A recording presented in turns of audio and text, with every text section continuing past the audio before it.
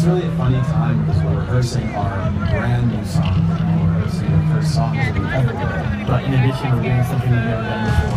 In the festival this year, we're playing Hybrid Theory in its entirety. We're also playing it as the album.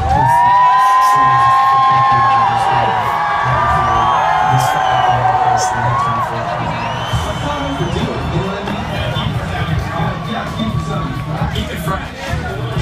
It's just like we did in 1999. It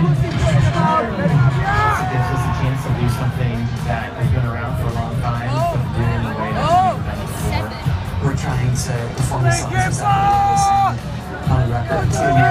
Even when we were doing longer headline sets back in the early 2000s, we didn't play Hybrid Theory in order because we had songs that were singles that we wanted to play last. I think anytime you get a chance to do something original or different, it creates its own set of challenges, and also it just makes it fun to revisit that. It's kind of funny, I didn't really have to rehearse for this because I know the record, even though I haven't listened to it for a very, very long time.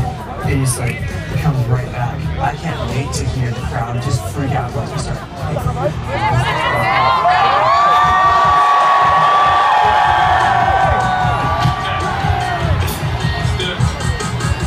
We're attractive.